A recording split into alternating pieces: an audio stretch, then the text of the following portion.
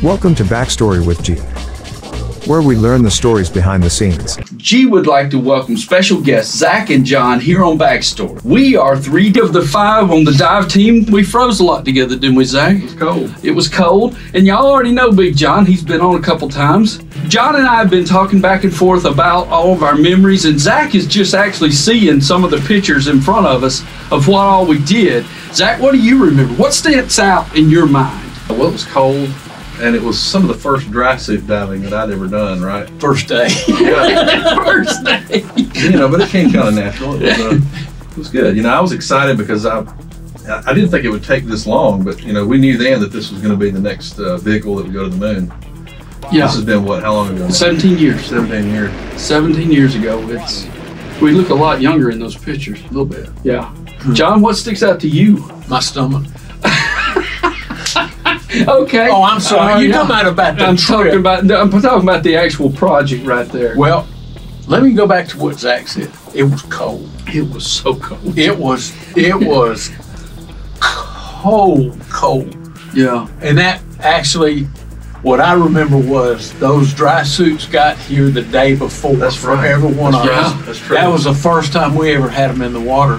I remember the security. When we pulled up, they had the MPs at the bottom, and they had a list, and you had to do your name and all that stuff. And I'm like, what are we doing? You know, I mean, I have no idea. What are we into right here? I'm escaping. This is not my car. Exactly. You know, and we had been to that place a million times. We'd done a lot of hours in there. We pull up to the top of the hill, and that's when you can see the crane and you can see the actual vehicle and all that stuff. And it is interesting, 17 years, and that thing's actually on the way to the moon now. The capsule weighs 15 tons, and when it hit the water on the steepest one, what you actually shot right there, it was doing 298 miles an hour. It went from 0 to 298 to 0 at 3/10 of a second. That's how much speed. 80 G's at the top. But on the bottom where the beds were, it was onwe 6 G's. So that's pretty interesting. I couldn't stand 80 G's. Well, no, not many people can. I think process-wise, we sort of tried to limit our time in the water, right? It was like we'd get in the water just before it's time to do the thing. Yes. And get right back out, you know. And then I think we were going in just in teams of 2. That's right. Right, and then you had a safety diver. And we'd go in, boom, get that shot, come out, because it took them quite a while actually between. Yes. That, Yeah, I remember. get it up, they'd test it, check it, and all that kind of stuff. And we'd get over in the heater. Well, and so we had a rope that tied us to the bottom to get the right height because we knew where it was coming down. And then didn't we have a rope to our back that kept us from getting too close? No, the rope that was coming up, we actually hooked to it. Yeah. I mean, there was. So the engineers told us, they said, when this thing drops, it's going to go X deep in the water max. Yes. And I don't remember what that number was. I'm thinking maybe 6 feet or something. And we're like, okay. So we watched it from the side the first time they did it, and sure enough, they were right about the depth. And then we were a little more comfortable with how it was going to behave. So, yeah, I think we put a bunch of cinder blocks, was it not, on the bottom? Something very heavy. Yep. And it was directly beneath the drop zone, and we ran a line up to it. And we, I believe, positioned the diver 10 feet under the max depth of the capsule. And the only way you knew it was coming is you saw that rope go limp. And you were like, and exhale? Because you were fixing to get slapped. Yeah, I remember when we did the underneath shot, you know, essentially being on my back like this, holding the camera, and just waiting, right? And you had to hold that pose for a while. Yeah. Yep. And Because you had to let it hit, swing, and then sort of settle back. Because we had to get all of the motion to see what. It was fun. Yeah. It was fun. It was cold. Yeah.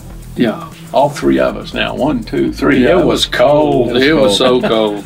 I remember that they had a special latch mechanism for dropping it at the top, because, you know, dropping something without interfering with its trajectory is tricky, right? And so there's a very special latch that they could pull, and it would drop it without putting any side loads on it. Oh, so it wow. would drop so totally free to go. I was probably more focused on our team, because this was the team that when we first got started doing the videos and all of the underwater filming part, when we got ready to do that, we went out and found these 5 guys, and they were all good divers. They were safe divers.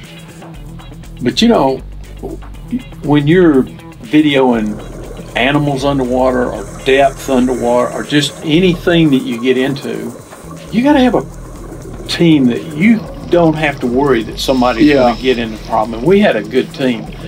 This was, I think, for us, kind of the culmination of that first phase of our being a group together. So, that's what I really liked about it. And to watch everybody floundering around, okay, where do I put my foot?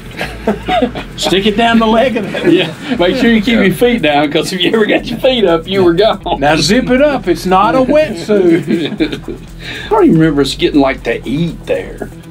We had though, because we were there for like 3 weeks.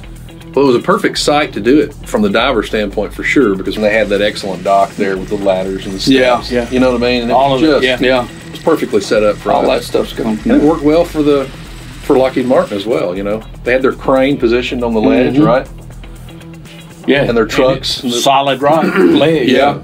It's funny, we were working on a spaceship there, testing a spaceship. Yeah. And I felt a little bit like an astronaut in the dry suit. You know, when you put it on. I mean, it was far. I've never worn a spacesuit. And you know, as much time as we had spent in there, that was the clearest we ever saw that water I had. As cold as it was. Yes, it was so cold, and it was clear as a bell. All the algae was stone cold dead at that time. Yeah, that's exactly right. Well, you jump in and you go, there's something bad wrong here. They gave us a poster. The poster actually hangs up in my office. Huh. It's got the whole group. It's got a lot of better. Oh, like a picture with all of us? Yes, yeah, it's a full-blown poster. I've got this somewhere. Yeah. I couldn't put my hands on it, but I'm sure I've got it. Well, I appreciate you guys coming out. This was a lot of fun.